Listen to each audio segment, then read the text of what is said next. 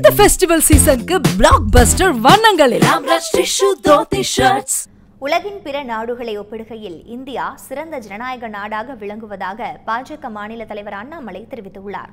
London Oxford பல்கலைக்கழகத்தில் நடைபெற்ற அரசியல் அறிவியல் குறித்த கருத்தரங்கத்தில் அவர் பேசிய கருத்துக்கள் அனைவரின் கவனத்தையும் ஈர்த்திருக்கிறது.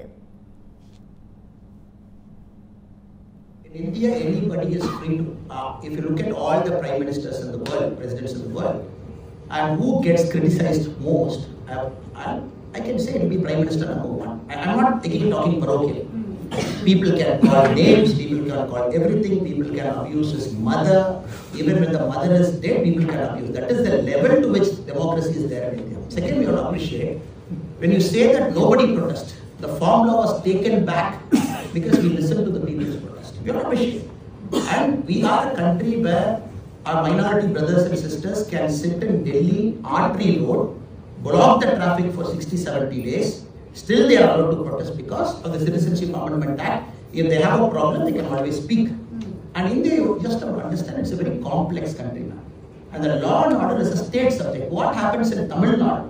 Tamil Nadu, for example, I as a politician have multiple cases against me, again for freedom of speech by the opposite government. I have gone to the Supreme Court and correctly stated.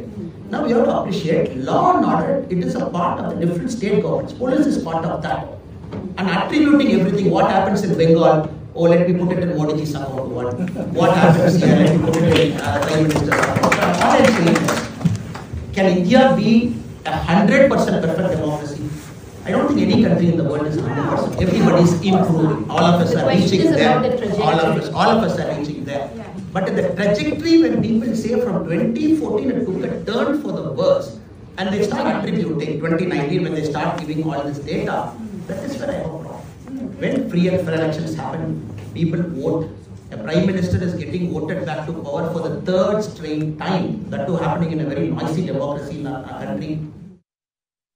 இந்த festival சீசனுக்கு blockbuster வண்ணங்கள் எல்லாம் shirts. செய்திகளை உடனுக்குடன் தெரிந்து கொள்ள தமிழ் ஜனம் YouTube பக்கத்தை சப்ஸ்கிரைப் செய்யுங்கள்.